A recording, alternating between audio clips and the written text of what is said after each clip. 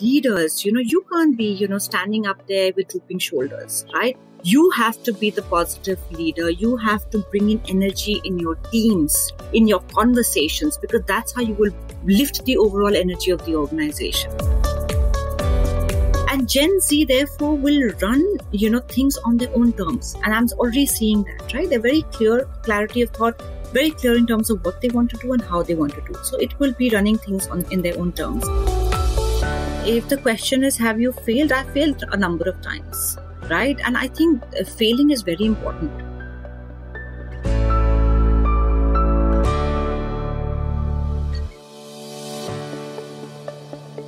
We are back at another episode, at another guest. This is Inspire Someone Today, your platform for amplifying inspiration. We all, over the last few months, have heard about terminologies like the Great Resignation, it's raining jobs, it's bleeding attrition, hybrid work, and much more. We have someone who is at the center of all of this and much more. Joining me is the CHRO of PepsiCo India, and who, according to the ex-CEO of PepsiCo, Mr. Shiv Kumar, said this. She is one of the brighter lights of the HR fraternity in this decade. I don't think I need to make any more introduction for our wonderful guest joining us today, Pavitra Singh. It's an absolute joy to have you on Inspire Someone Today. Thank you for joining us today. Thank you, Shrikant, for having me. Really excited and looking forward to it. Great. I think growing up, a lot of the folks like me were used to this term called as "a dil mange more," which literally means this heart needs more. An extension of that, Pavitra, is something that you do very well, which is lead from the heart. So why don't you tell us about what is this dil mange more in your parlance? And what does it mean in the current context? Yeah, no, thank you, Shrikant. And I think very aptly put, this is something that I truly believe and I'm very passionate about, right? So let me elaborate. When I say lead with a heart, what does it really mean, right? I've just coined it, for one of the articles, and I think it stayed with me because it's something that I truly believe in, right? So heart really is humility, empathy, agility, reflective, and transformational.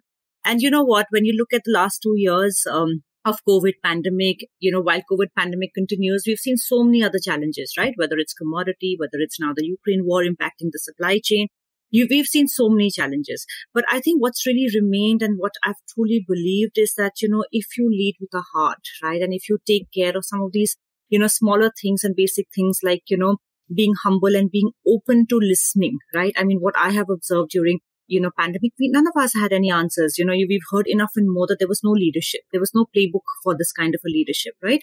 Nothing existed. You had to kind of think through and act on the go, right? Because every time there was a new problem or a new situation, that came in front of you.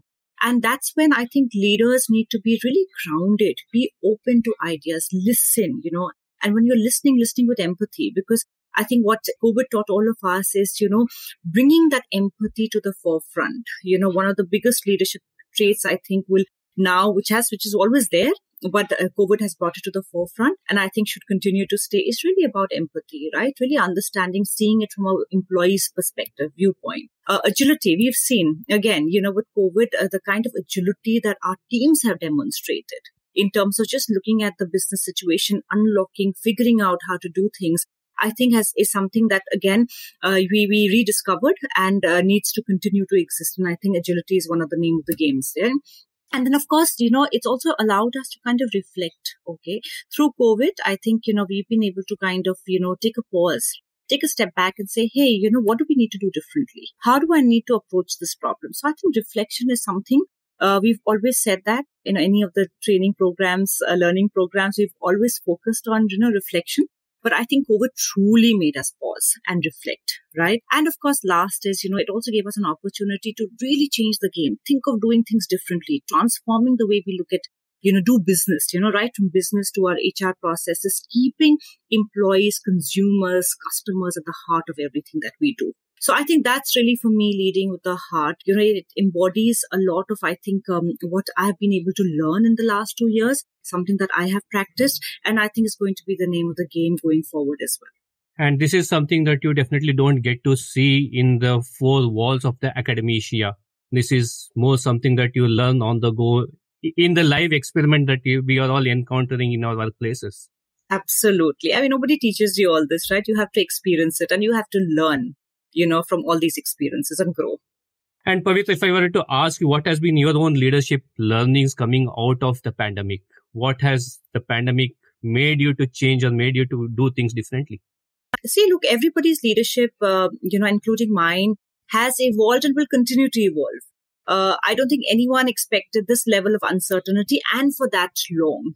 And that has made all of us, I think, taught leaders and taught me to be patient and resilient and to relook at things, especially, I would say, from an employee perspective. One such example I'll just bring, here is really the hybrid workplace as an example, right? Everybody's talking about, and you mentioned, everybody's talking about the hybrid workplace.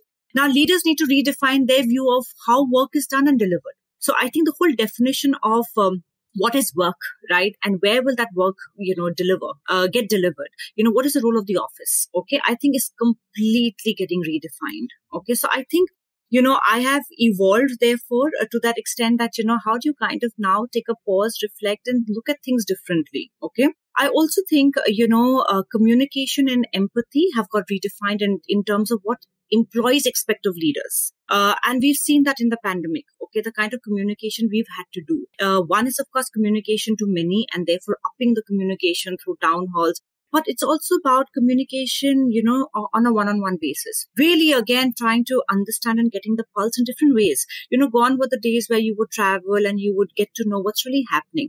Now, everyone had to depend on a virtual mode, right? And therefore, very quickly kind of redefining the way you work and saying, okay, if I need to really understand the pulse, how do I do it? How do I amp my communication and start spreading my wings in different ways, remotely, virtually, but different cohorts, right? And talking to them and understanding what the pulse is. So communication got redefined, right? And how you were communicating with that kind of transparency, with hope, with positivity. Empathy I've spoken about, right? I think, I personally, I've learned a lot. And I think, while empathy always was a part of my leadership characteristic, but I think it came to the forefront even more. So I think that. And thirdly, I would say, bringing energy, okay, as leaders. And that's been a big learning for me. That as leaders, you can't be, standing up there with drooping shoulders, right? You have to be the positive leader. You have to bring in energy in your teams, in your conversations, because that's how you will lift the overall energy of the organization. So I think that's, today, if I look at leadership, as I said, evolved. I've personally evolved. Okay. A lot of patience, a lot of resilience, empathy coming to the forefront and different ways of communicating and reaching out to people.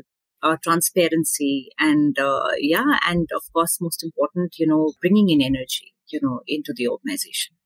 Rightly said, energy flows from the top and you need to kind of demonstrate that particular piece fair and square. Absolutely. And Pavitra, in many ways, some of the practices that PepsiCo had was ahead of its time before the pandemic hit us. One example is location-free roles that you guys had. I'm sure that would have come in handy during the pandemic times. And similar to that, the changing face of the work environment today, you mentioned about hybrid work. We're also talking about a big chunk of our workforce have not even seen the office location, but there are colleagues. Yeah. Right. The other piece of it is the whole Gen X millennials out there in the workforce. And you being one of the moms of the Gen Z generation. Yeah. If you can unpack some of these things, what does it mean? The location-free experiment, working with a hybrid model, working with the millennials, Gen Z.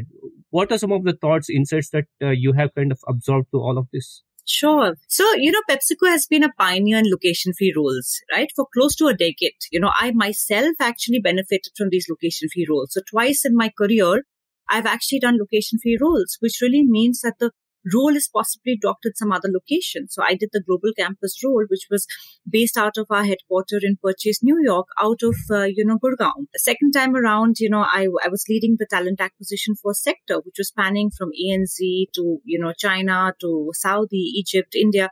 And I was doing that role out of India again.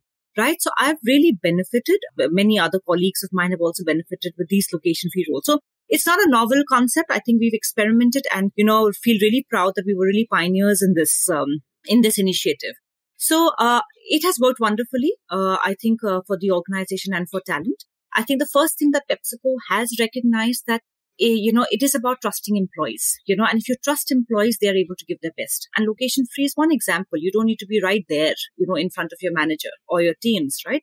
I think that trust factor is very important. And I think that's what has been a big realization. We've also been able to kind of, retain talent and nurture talent, right? This location free has given that opportunity, so we've been able to give differentiated experiences to our talent while making sure that, people are growing and are retaining therefore in the organization. It's also given some of our high potentials the flexibility needed to manage their careers in times when they really needed that support, right? And especially women. Okay. And I wouldn't say it's a gender thing. I mean, today it's men and women both have needs. It could be a man who wants to be with his ailing parents and therefore can't move, or a female who has a small child and therefore is not willing to move. So it has really provided that flexibility, and so nobody's compromising in terms of growth, right? People are seeing that growth through location free roles. So I think it's really been a win-win concept for all of us. The only thing I would say is that, we've evolved, because when I did the location free roles, technology was not so savvy. It used to be the world of Skype, and therefore it wasn't the same as it is today. I think with COVID, one of the silver linings of, and enablers of location free is it's become so seamless, so you're able to kind of connect and, see each other so well. And it's like as though you're, speaking to somebody just across the table. So I think digitally, things are much better today. So I would say that's really what it is. And, from a digital perspective also, I think the other piece that we were really, what really helped us when COVID hit us was we had gone completely digital in terms of all our HR processes, so whether it was hiring, right? Our entire talent acquisition team has been digital. So all our interviews, everything, was done digitally. So when COVID hit us, it was a very natural step for us. It was seamless. We didn't need to kind of grapple with the fact that, okay, how do we do this now, right? So I think we had the systems, technologies, our ways of working were already tweaked, right? Imagine when I was in talent acquisition, we ran a whole campus competition across 25 campuses completely digitally. So I think, that proactiveness in terms of thinking digital first really helped us, during the pandemic. Your second question on Gen Z, that's an interesting one, Shrikant, because, as you said, yes, I am a Gen Z mom. I've got a daughter, Niharika, who is 14 plus, so will turn 15. And I think, really, when I look at her, I often reflect and say that the skills that are needed are very, very different for my daughter. As I look at my daughter, and I see that, look, what this set of population or this cohort is going to bring to the table is going to be very different. And I'll just draw parallels, right? When I look at her, while she's great at studies, but she wants to do other things, right? She wants to enroll in hip hop. She wants to do Kathak. She wants to do many other things. She's already doing for a social impact NGO. She's kind of helping them out, right? With the social media communication, right? So if you look at it, her outlook is already global. When I was growing up, my boundaries were defined in terms of where I grew up, really India. It wasn't ever global, right? But my daughter has her own definition of both, from both her talent as well as her opportunities, right?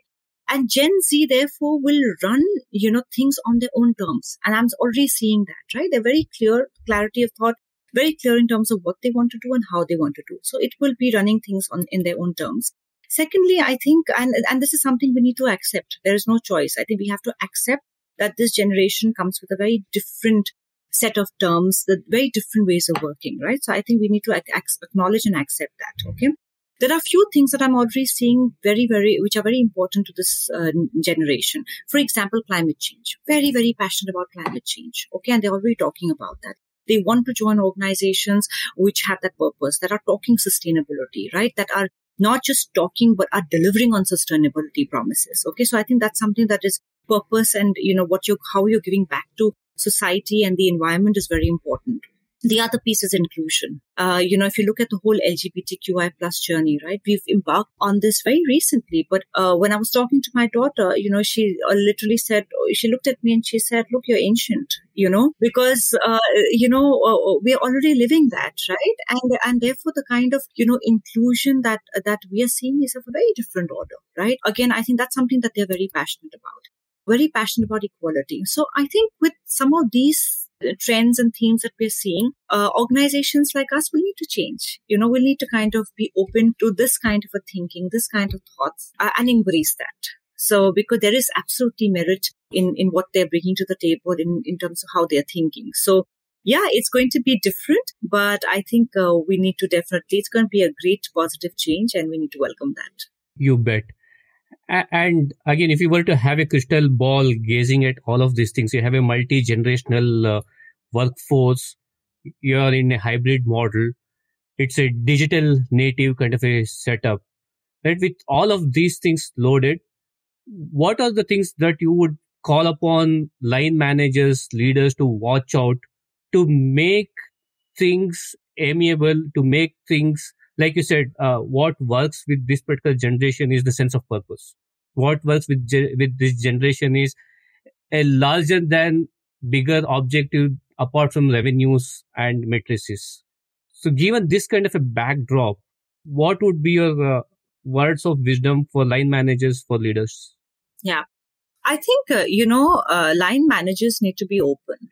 Okay, as I said, see, there is merit in your multi-generational workforce coming together, right? Because there is every cohort, every generation has something to give, okay, which is absolutely valuable. And therefore, the way I see it is that, and I see that, when I see my management trainees, youngsters coming from campus interacting with, our line managers who are possibly very seasoned. But there is something, there is a great opportunity to learn both ways, right? The management trainees, the younger folks bring in a very different perspective, and the line managers who are absolutely seasoned bring in a very different perspective. So I see it's a fantastic melting pot. That's what diversity and inclusion is all about. That there is merit in diversity as long as you're able to make that inclusion work. And therefore, my recommendation would be that, we need to be open. Okay, we can't be now one of the days where we are looking at, okay, this my way or highway, right? There will be people who will challenge the status quo. I think that openness and that willingness is going to be very important. Again, going back to, taking a pause, reflecting, and being open to some of the transformational ideas, okay, is going to be very important. So that would be my, input for the line managers, because, we are going to be seeing this, right? And the funny thing is, when you look at, we're talking about the digital world and the entire piece, right? I think one of the pieces that I see is possibly, where the Gen Zs can really learn is the last mile execution. I've seen that happen with the management trainees coming into, especially the new campus folks coming into the workforce. Okay. I think the kind of sense of last mile execution that our line managers are able to demonstrate, okay, because of the kind of work experience, I'm seeing that great drop-off effect in our, campus students and the younger workforce that is coming into the table, understanding what that really means, because, you've not done that yourself, and therefore that hardcore learning that you get from these leaders is phenomenal. So I think there's a lot of learning, and there are lots of examples that, I can give, but lots of learnings that both the generations can get from each other. While we have been discussing the new phase of work, what does it take to succeed in this ever-changing work environment? I'm sure the listeners out there would be wondering, what's Pavitra's journey all about? How did she end up doing what she's doing today? And what are some of the influences that she had along her journey? Okay, so lots of influences in my life, frankly, because I truly believe that, you learn different things and you pick up different things from different leaders. Okay, so right from the beginning, the leaders that I've worked with, I've picked up something from somebody. So, there are multiple role models, multiple folks who've influenced my career journey. And each of the leaders, I think one of the unique things that they've done for me is they've pushed me in different ways, pushed me such that I'm able to kind of really figure out and discover and rediscover myself, okay, and challenge myself. So I think I've been honestly lots of gratitude, very thankful, and I've been blessed to get leaders who've really helped me grow in my journey. But I think as an individual, Shrikant, I personally believe, and I think that's important for every individual to be secure. I believe I'm a very secure person because I've always believed in running my own race. There's no competition with someone else. And I think that's something that I always tell, especially to my women colleagues, right? Or, who always come back and say, okay, listen, I had a child, I had to take a break, I had to take a sabbatical, and therefore I'm going to lose out, right? Somebody else is moving ahead in that journey. And I always tell them that, listen, have the confidence, okay, and have the belief in yourself. You are running your own race. Don't look at the others. Everybody's race and everybody's path is very different. Your path is different, and you decide. There will be different crossroads, which will be very different, which will be unique to you. You have to make those choices along the lane, and the path that you've chosen. And therefore it's your choice. So don't look outside, don't look at the other lane, just focus in your lane, right? And trust me, everything will be fine. It will just work out. Okay. So I think that's something that I have believed in that has really helped me, right? I have myself taken a break. I have taken a sabbatical.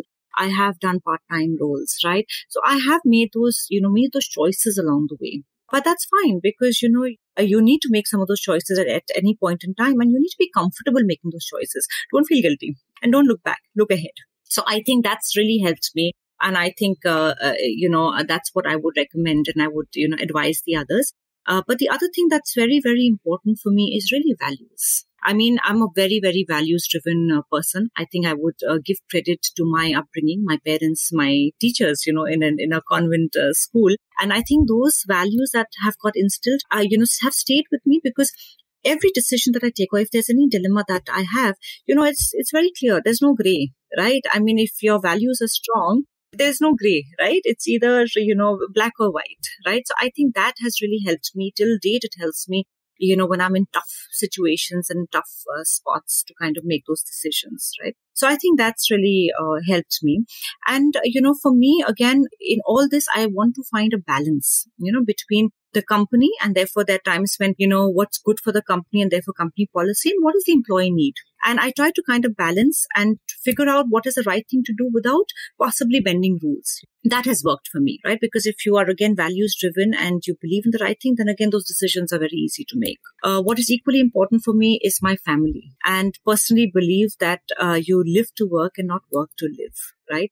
And that harmony is very important. So, yes, that's what's kind of helped me navigate my journey, Shrikant.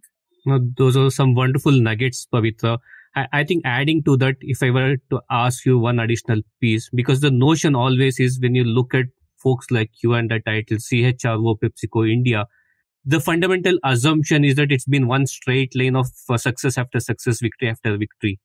But I'm sure you had your days where you said, this is not what it is. I think our listeners would love to hear, what was the failure point? What was those points saying that this is not something I would want to do? Did it ever happen in the first place? Yeah, I think, if the question is, have you failed? I failed a number of times, right? And I think failing is very important because if you don't fail, you will never grow. You will never know what is good or what you want or what is best or, or what is great, right? You will never know. So I think it's extremely important, to kind of try, experiment, fail, but rise up very quickly, right? Learn from it and move on. So I think I have seen many failures, and in the process, I think it's also very important to have the right people around you, the right environment around you that can enable this, right? I remember when I just joined PepsiCo and I was trying to do something, which was out of the box and ahead of its time. And my boss told me that, look, this is not going to work because the organization's not very digitally savvy yet. But because I was so passionate and I really believed in it, I said, no, I really believed in it. And I said, no, I want to do it. And he said, okay, go for it. If you believe in it so much, go for it, right? And 6 months down the line, guess what? I failed, right? And I was just new in the organization. I was just barely, 6-7 months in the organization, right?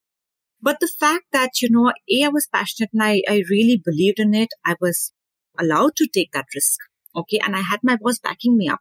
And once I failed, that failure was celebrated because that thinking was ahead of the curve. Yes, it didn't work, at that time, but it was something that, it put a seed for something in the future. So it was backed. That failure was really backed. Until date, therefore, I have taken that risk number of times because I truly believe that, yes, the organization will back. So I think it's very important to have that kind of an environment that will also help you. And, it's okay to fail.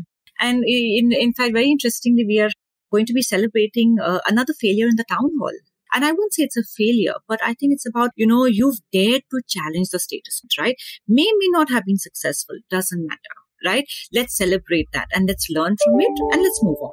So I think that's very important as a concept, and we need to live that as parents, as professionals, both. So here we are to start off the power of three round. The first of the questions in the power of three round.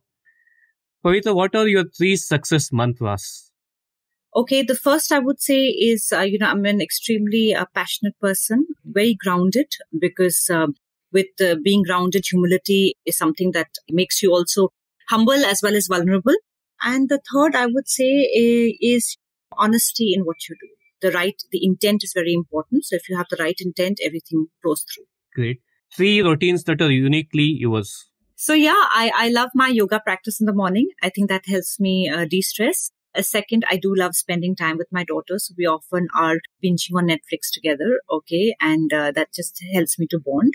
And the third thing is that I just love, traveling and meeting people. So whether it's my work, I'm often seen in plants or units, or, personally, I love just traveling the world and, experimenting. I think you have a sneak insight into my next question, which is three places on your bucket list. Okay.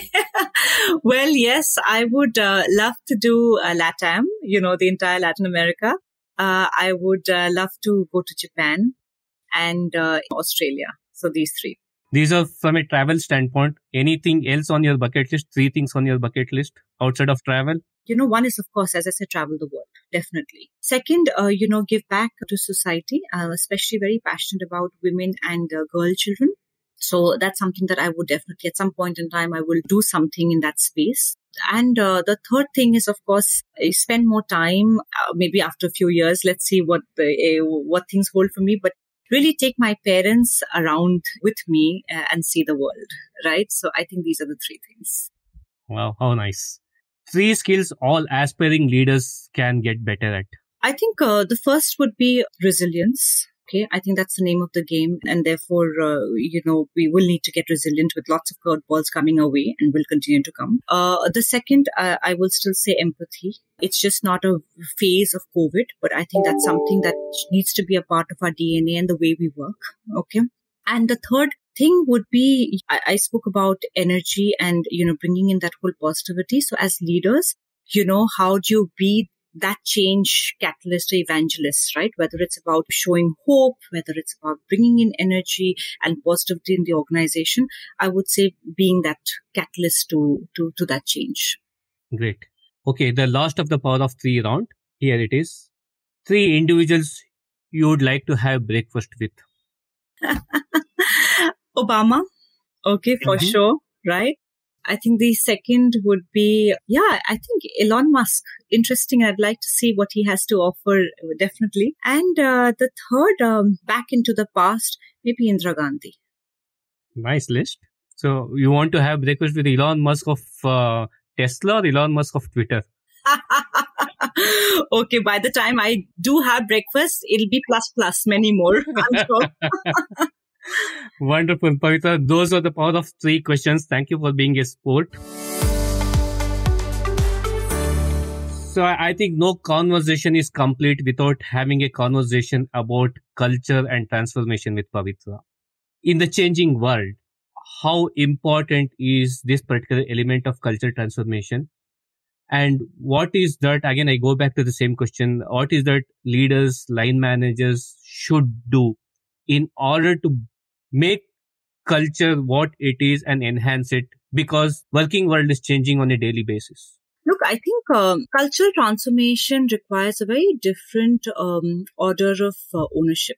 Now, as an organization grows, it will be agile if everyone is working in the organization has the sense of owner's mentality. I don't know if you've read this book, by Chris Zook, okay, of Bain, who wrote about this owner's mindset, right? Which is about taking responsibility for the outcomes and being empowered to make the decisions that will help achieve these results, right?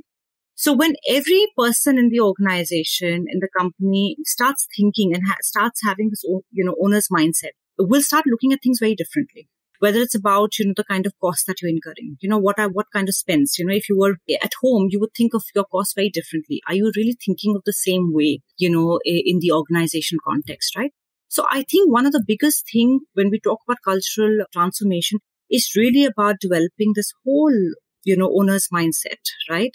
That do I really think company first, team second, and individual next, right? The moment you have and shift that mindset and that lens, culture that you start developing is very different. And we started this journey, and I'll give you an example, right? I spoke about owner's mindset and stemming from empowerment, okay? We started this journey a few years ago where we said, okay, I think it's really important to empower our people. We trust them. Let's empower them because we know that they are doing the best that they can. They are doing what they can for the organization, right? So empowerment comes first. The second is, of course, making sure that we're taking the right accountability. Okay, that yes, you're empowered, but, empowerment comes with that accountability. So you are accountable for those results. And we started this journey in a very, simple way. We said, let's look at three things, okay? Let's start off with, looking at processes, for example. Where are the decisions, taking place today? And therefore, what decisions, do I need to shift to the front line or to the field or where I want the decisions to be made? And we realized that, look, so many decisions were being taken by the headquarter, right? So while you're saying your teams are empowered, but guess what? If you look at the SOA, if you look at the DICE matrix, decisions are being done by the headquarter, and the headquarter possibly has no idea what's happening in the front line. Okay, or because they're not close to the market. So I think that was the first thing that we did as we were looking at this transformation, that for empowerment, let's redesign the SOAs. Let's look at the DICE matrix, okay? And let's shift the power of gravity from the headquarter to the front line, to the field. The second thing that we really did was we said, okay, let's look at also the structure and see how can we simplify the structure, okay? How can we delayer to help bring about more agility in decision making? And the third, we said, yes, while processes, while, structure is there, but we also need to start building that capability. And when I say capability, it's a mindset, because you can have all that. But if you don't have that right mindset, you will not be able to achieve the desired results. So we started working a lot in terms of the mindset and building capability. We call it the GM mindset. We said, think like a general manager, irrespective of whichever location, unit that you're operating in. You are the CEO, you are the GM for that particular location. So think like that. Don't think that you are a supply chain function or you're a sales function, right? You are a GM, and therefore start thinking end to end.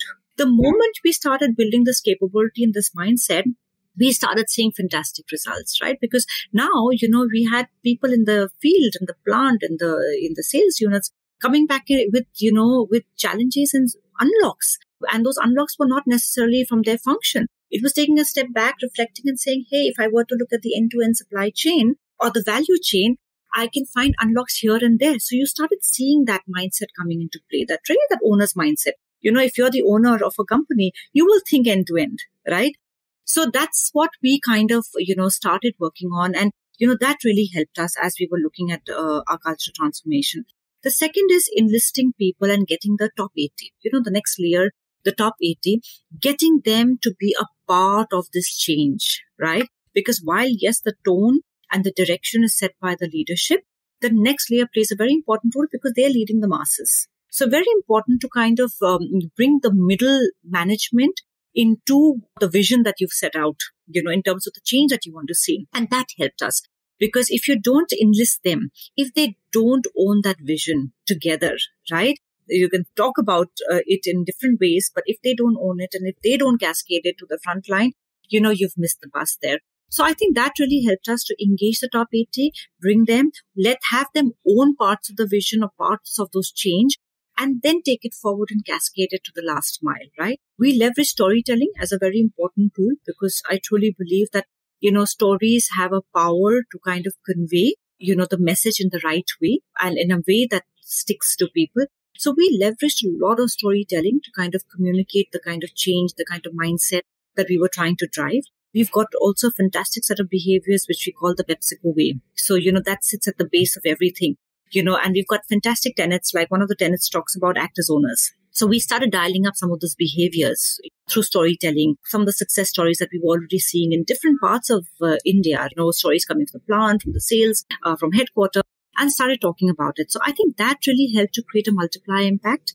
We started seeing that change, and change, a lot of that change sometimes, yes, tangible results, but a lot of intangible stuff as well, right? Because that's why they say culture is what, is the smell of the place, the feel of the place, right? And you can start seeing that change, in terms of how people are reacting and responding to each other, the kind of collaboration, the intent, that, hey, this is right for PepsiCo. Let's do this. Constructive conflicts. Conflict is good because we want people to challenge the status quo. So I think a lot of that we've been able to kind of see, feel, smell, right? And that gives us a confidence that we are on the right track. It looks like you gave us a playbook for making cultural transformation. I thoroughly agree with everything that you stated. There's a sense of pride when you empower people and give them the accountability to go out there and achieve success, just not for themselves, but collectively for the organization and for the team. I've seen this in close quarters. Yeah. It very well resonates to what you very neatly articulated. I think one piece that I really kind of take away from this, of everything that you stated, is the power of storytelling. I think you can do everything, but if you cannot articulate what you have done through stories that can stick, then it will not fly long. Absolutely. And, you can encourage different behaviors like risk taking through stories again, that be bold, take risk. And here is what, and you can start rewarding and start changing that tone through powerful storytelling. So yeah, firm believer in that, Shrikant. Wonderful. Pavitra, it's been fantastic having you with us, getting from you all of these wonderful nuggets. This show is all about creating ripples of inspiration. So before we sign off, if our listeners would want to hear Pavitra's Inspire Someone Today message, what's that message going to be like? Yeah, look, I feel, you never know who you inspire. And even if you are able to inspire through that one thought, one nugget, just imagine the kind of ripple impact you're going to create, because that one thought can, change different lives or can change a different thought or behavior. And that can be a multiplier.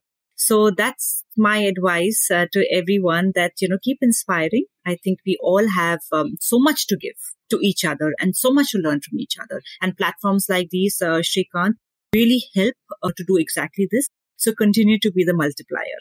Thank you, Pavitra. Appreciate all of your thoughts. Keep inspiring. That's our line as well. So we couldn't have had a wonderful, better guest than you. Thank you so much for sharing your thoughts, ideas, experiences, and above all, the good word that we can all be multipliers to create a positive ripple change in our communities. Thank you for listening into today's edition of Inspire Someone Today. It's been a privilege to bring in these conversations. If you like this episode and have any feedback or comments, do mail me at inspiresomeonetodaypodcast@gmail.com. Inspiring someone is like creating ripples around us. If you like what you listen, feel free to share them and let's create ripples of inspiration. Do not forget to follow me on my Instagram handle @InspireSomeoneTodayPodcast for all the latest updates.